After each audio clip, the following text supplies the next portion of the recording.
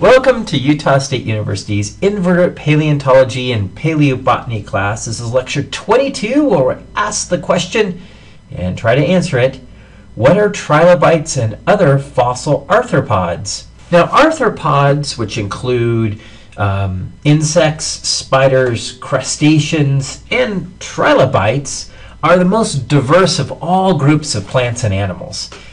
And with such incredible diversity, I don't think I can do the group justice in a single 30-minute lecture. So instead, what I thought I would do is to focus on some of the iconic fossil arthropods in the fossil record, and principally focus on the famous trilobites. Now, trilobites, despite being extinct for over 250 million years, are still fairly well recognized even by novice paleontologists. There are exclusively marine organisms being found in many marine shales from the Paleozoic era, and they're placed within the larger group, the arthropods, based on a number of shared derived features. These include a segmented body. This is a character shared with annelid worms and appears to be a protozomal character, a very early primitive character for this group of protozoans. They all have paired limbs or gills to each body segment. This is the first group that we've looked at that has these paired appendages. Most of the groups are mobile, although some, like barnacles, become sessile. They have an exoskeleton that's shed. This is made of cuticle chitin, or many times it'll be formed out of calcium carbonate. That's what trilobites do. So they have an external skeleton. Now, they must molt their exoskeleton to grow. This means that many groups undergo morphological change with each shed of the exoskeleton, and many groups actually undergo like really radical metamorphism, such as caterpillars to butterflies. And fifth, the final character of arthropods is that they have sense organs. They have things like eyes, and they even have a small brain and nerve fibers that run through a central nervous system. So this is the first real group that we have that has a pretty complicated, actually very complicated sense organs. So all of these characters are found within all arthropods. All right, so let's take a look at modern living members of arthropods and see how they've been classified in order to see where we can try to fit in the extinct trilobites. Now, modern arthropods are broken down into a number of nested groups, each of which are extremely diverse and abundant today. Most of these groups are actually terrestrial, though many of them are marine as well. The first group is the most diverse, the hexapodia. These are animals that have 6 legs. They include true insects and flies.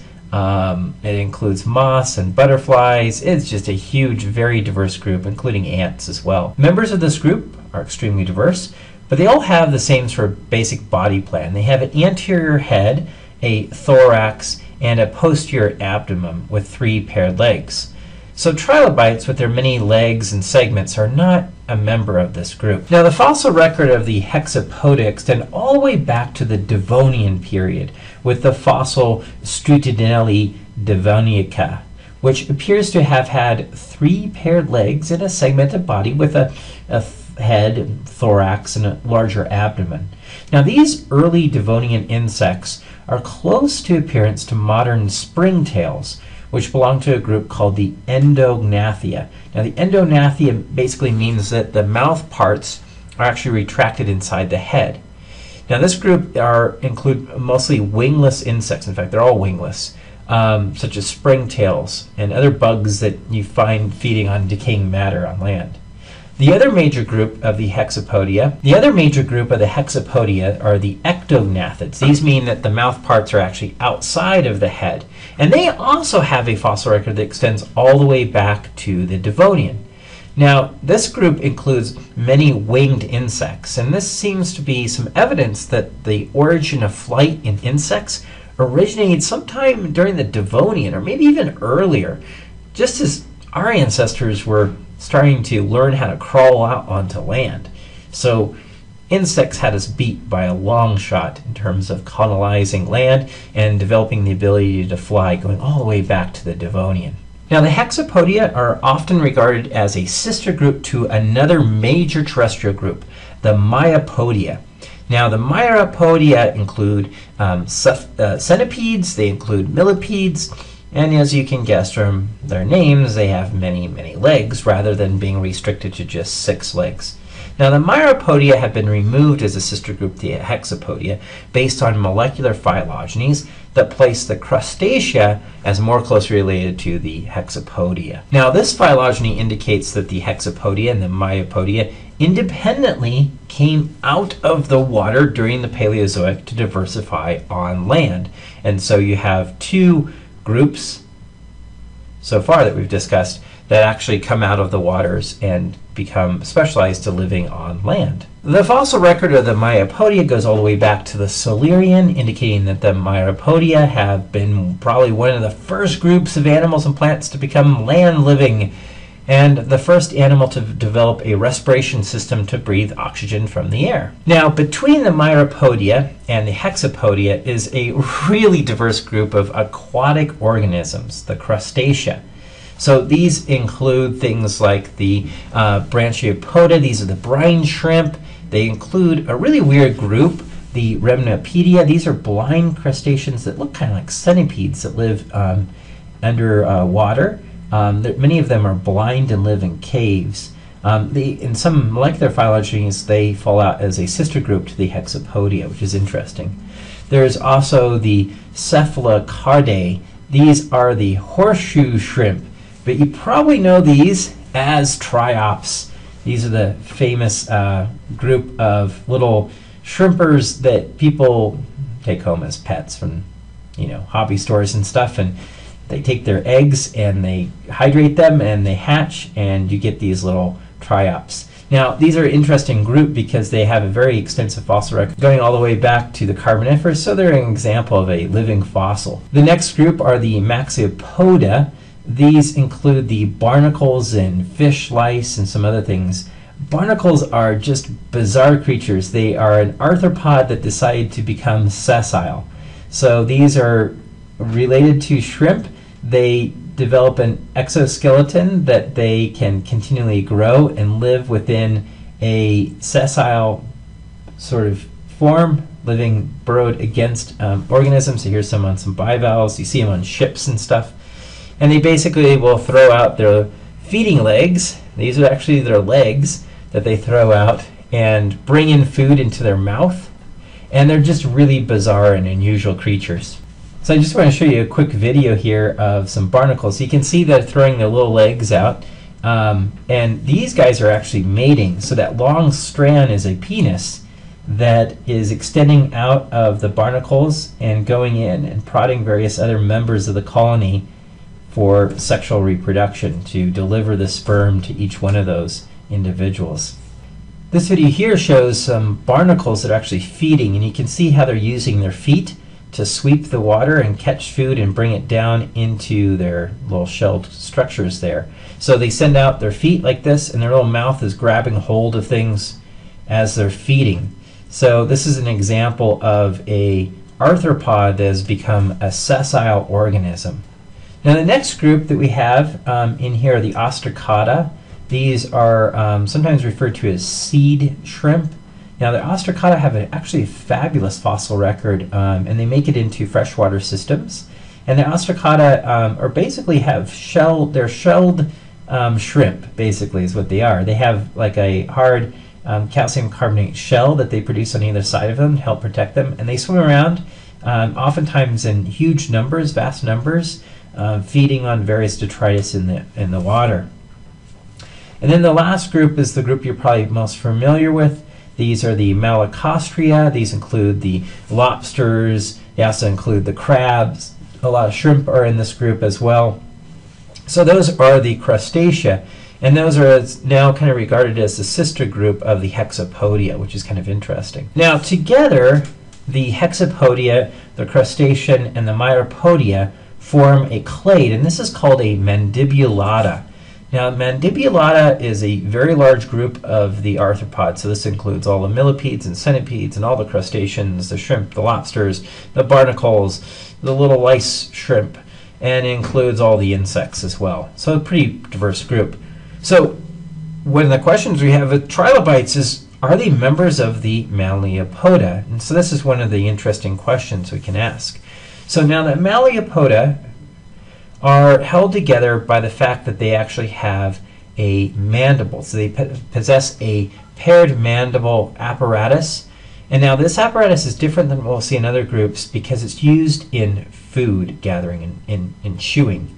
So it's actually used to grab hold of food and bring it in and actually masticate or break up the food into their mouths. So these groups are all united in having a mandible sort of apparatus. So if we look at specimens of trilobites that actually preserve the ventral parts of the surface of these guys, the mouth actually lacks any paired mandibular apparatuses. And so it has a more primitive configuration. Hence, most workers place the trilobites between some of the more primitive members of the arthropod groups. So let's take a look at what some of these strange creatures that are more primitive within the arthropod giant, huge, bushy tree. The first group is the Cheirocetria. These include a very diverse group of arthropods that many authors suggest form a monophyletic group. They're united in actually possessing a Ceratera, a paired appendage that can carry food into the mouth. So it's kind of like some claws that actually have pinchers that can grab hold of food and put it in the mouth, but it's not used in chewing or any sort of mastication. Not all groups have a Cerata, and some crustaceans utilize claws in a similar manner, so you got to be careful. Now, another defining feature of the Cerata is the fact that none of its members exhibit antennae, which is kind of peculiar. Now, the Cerata include the meristoma, which includes the modern-day horseshoe crabs, Lidamus.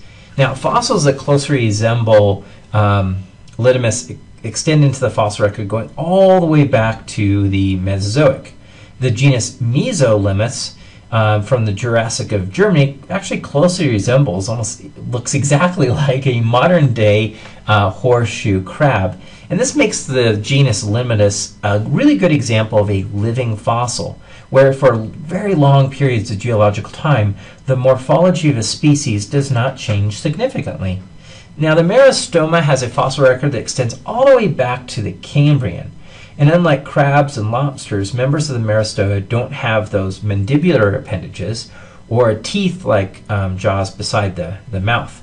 Instead, they have a set of pincer-like appendages at the front of the mouth for grabbing food, but they're not necessarily used for chewing. Now, closely related to the horseshoe crabs, oftentimes placed within the same class, is the sea scorpions, the Euryopterids. Now, the Euryopterids lived from the Ordovician to the Permian, having fallen victim to the Permian-Triassic extinction, just about like everything else.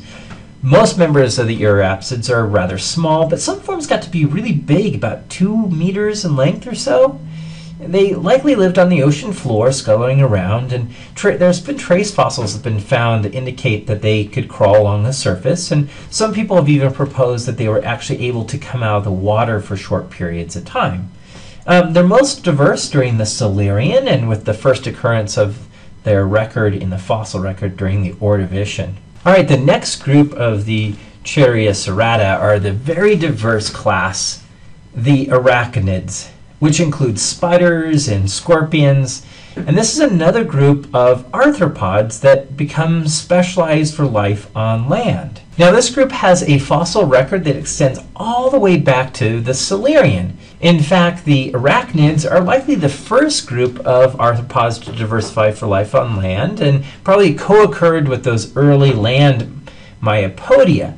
Now, the group has a really good fossil record, despite the fact that their exoskeleton is actually made out of chitin, and so they don't preserve as well. The last group of the Cheirocetria are the sea spiders. This is one of my favorite groups. These are a fully marine group of arthropods living on the ocean floor. They have a great fossil record going all the way back to the Cambrian. So very bizarre group. and just very weird. All right, there are two other groups that are found often placed as an outgroup to the arthropods, and neither of which have a very extensive fossil record. They have kind of a problematic fossil record for that. The first group is the velvet worms. These are the Ankylophora, which mean the claw bearers. They're often to be related to the very strange and bizarre Halogentia from the Burgess Shale of Canada. These are weird fossils that people have puzzled over what they actually are, but most people place them within the velvet worm group, the Ankylophora. They have they have spines or limbs that project out of the skeleton. They don't really have an exoskeleton. They don't have a skeleton like other arthropods, so they're often placed outside of the arthropods. The next group that's often entered into discussions of arthropods are the Trilobites, or the water bears. These are really teeny tiny like worms. They're segmented bodies, super tiny, very, very microscopic little organisms. Recent studies have suggested that the tardigrades are maybe possibly more closely related to nematode worms, and that's based on some of the molecular data that's coming out. But some studies have suggested a possible relation to arthropods, including some of the things like dust mites and some of these really teeny arthropods. We'll have to see in terms of the phylogeny. These guys have no fossil record at all because they're just so tiny. All right, so here is the list of the massive nomenclature of various arthropod groups, and this is based on what is presented in the textbook of these various subphyla that are recognized. So the systematic position of trilobites is kind of debated, as they appear to be closely related to both the Merostomia and the Myopoda. So we don't quite know exactly where they fit in.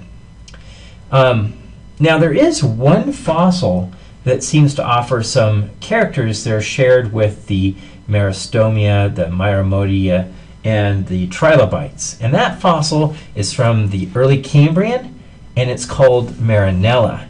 And it's actually placed within its own class. Marinella was discovered by Charles Wolcott at the Burgess Shale fossil site in British Columbia, Canada. It possesses a head shield with two large spines, and then anterior to the head shield is another pair of spines which project out to the side, and anterior to that is another set that extends the length of the body.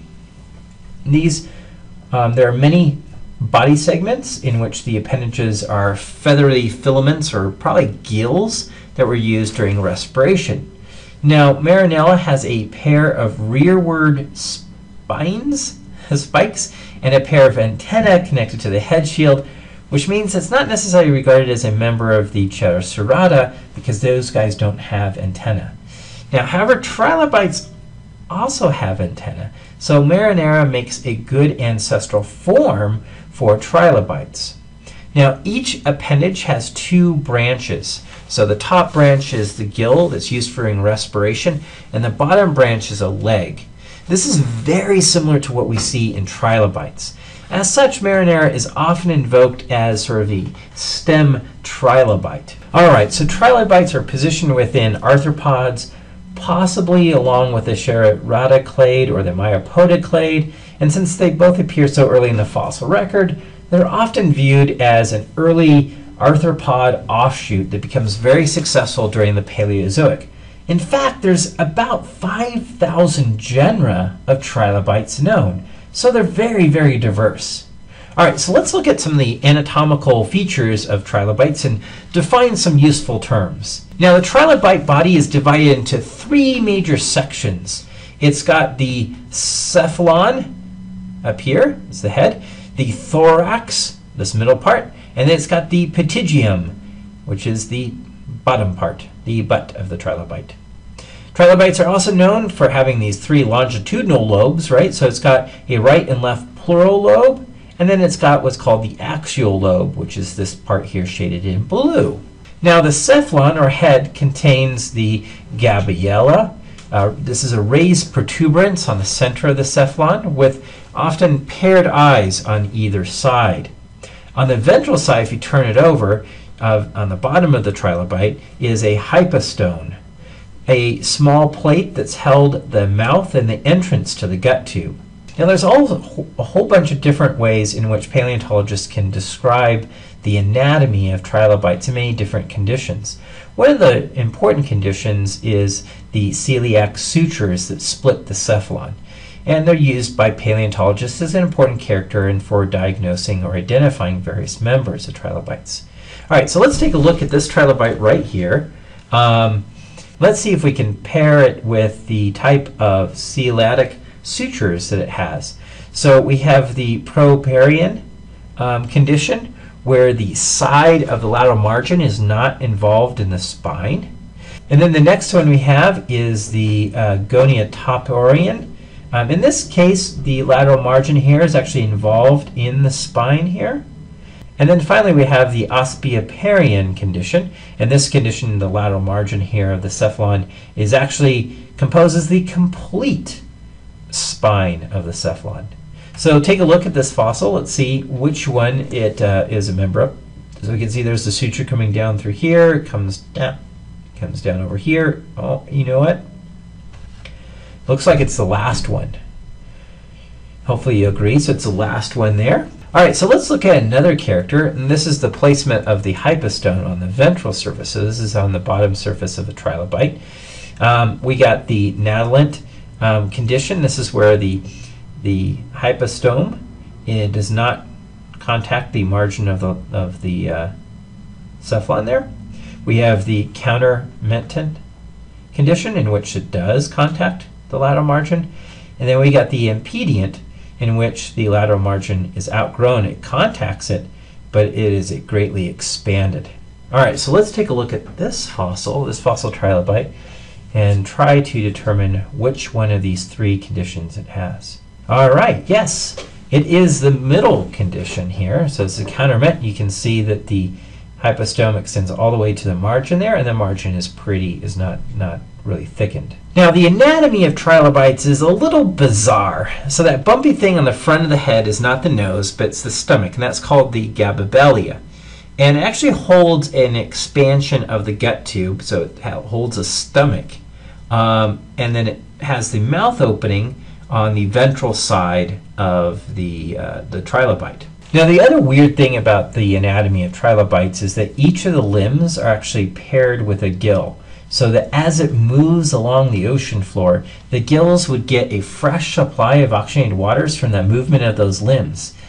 This is similar to what many arthropods do, and inland, many arthropods develop book lungs that are underneath their porous exoskeletons. Now the exoskeleton of trilobites is made out of low magnesium calcite, which is a hard material that can be used for protection, and trilobites can coil up into balls for defense. In fact, many fossils have been found with trilobites actually in these coiled defensive positions. Now, because the exoskeleton of trilobites is made out of calcite, it actually readily preserves in the fossil record as well. Now, the exoskeleton or cuticle of the trilobites is composed of two layers, a relatively thin outer layer with very large calcite crystals, and a much thicker inner layer of tiny calcite crystals. Now, this inner layer is formed in small lamellar sheets, which provide some flexibility. There are oftentimes little pores or canals that run through the exoskeleton, and these likely serve for small hairs or setae for sensing the environment outside of the exoskeleton. Perhaps the most remarkable adaptation of trilobites is the development of eyes. It is the most ancient of the visual systems known. Now, trilobites have compound eyes like modern crustaceans and insects. However, since their exoskeleton is composed of calcite, which has a high diffraction of light, the lenses, the crystal lenses that compose the eye, need to be arranged just right to prevent any sort of distortion of the images. Now, most trilobites have eyes that are what we call the holochorial condition. And this is where the lenses in each eye are actually in contact with each other, and then the entire lens is covered by a corneal membrane. A more complex eye is found in the Phaeocyapian trilobites, And this is called the sclerochorial eyes. Now these trilobites differ in having an interstellar material called sclera between the lenses. And the lenses are really broad, really big. And the light in these trilobites is more complexly focused, and it provided probably visual senses even during periods of molting when other trilobites would be blind during the process of shedding.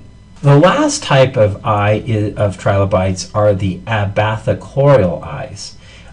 They're found in the order Agnothista, which includes many blind trilobites. And as such, it probably represents a reduced or vestigial sclerochorial condition that we see. And so they're kind of on the way of actually losing their eyes and becoming blind, which is kind of interesting. There is a huge variety of trilobite eyes represented in the fossil record. Some had giant eyes and likely used those that were nectonic or swimming along. Others had very broad eyes, great for low light conditions on the bottoms of the ocean. Others had eyes on long stalks, so they may raise those eyes above muddy substrate. And then there's many examples of trilobites that actually go blind, that lose their eyes and don't rely on them, and swim around completely blind, like these little blind agnosid trilobites. All right, I thought I would go through and discuss the various groups of trilobites, the various orders of trilobites, and give you some pictures of some of the diversity of these various groups. So trilobites originate during the early Cambrian, probably from something like Marialia.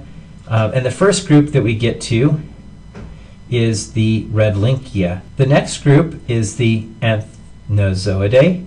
These include many of the blind trilobites, and they're kind of peculiar in the fact that they have the sort of double feature.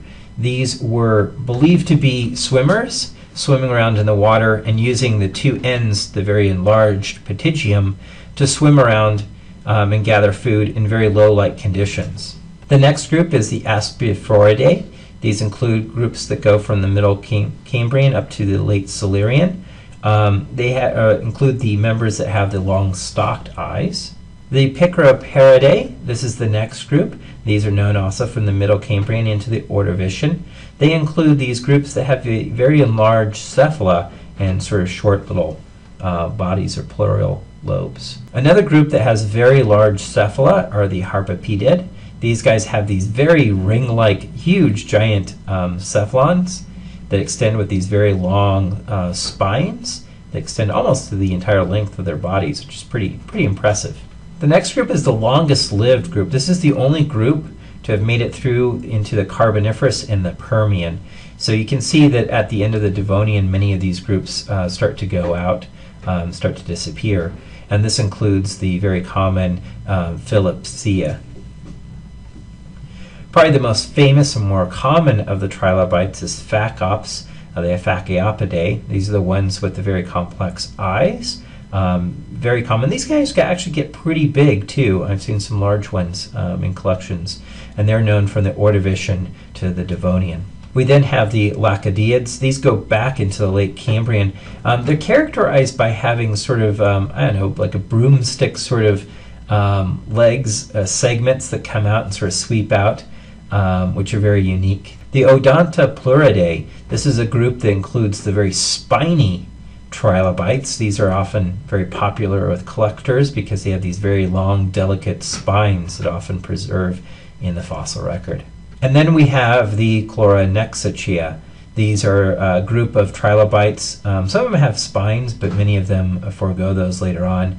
And they extend all the way up into the Devonian. All right, so you might be wondering, like, where to go to find some trilobites. So I was going to talk a little bit about Utah's record of trilobites very briefly. So Utah has a fabulous record of trilobites. There's sort of two states that have really good trilobites. That's New York and Utah. Most of New York's trilobites are Devonian, and most of Utah's trilobites are all Cambrian. So there's a great record of Cambrian trilobites here in Utah. The most common formations in which trilobites are found are the Wheeler, Margam, and Weeks formations, and these are exposed in the House Range, which is in the western part of Utah out in the Great Basin. There are many sites west of Delta, Utah, where you can go and collect, and there's some places where you can pay the landowners to go on to their property and collect in quarries, and they sort of guarantee that you'll find trilobites there. If you're closer around Salt Lake, the Ophrah Shale does produce some trilobites.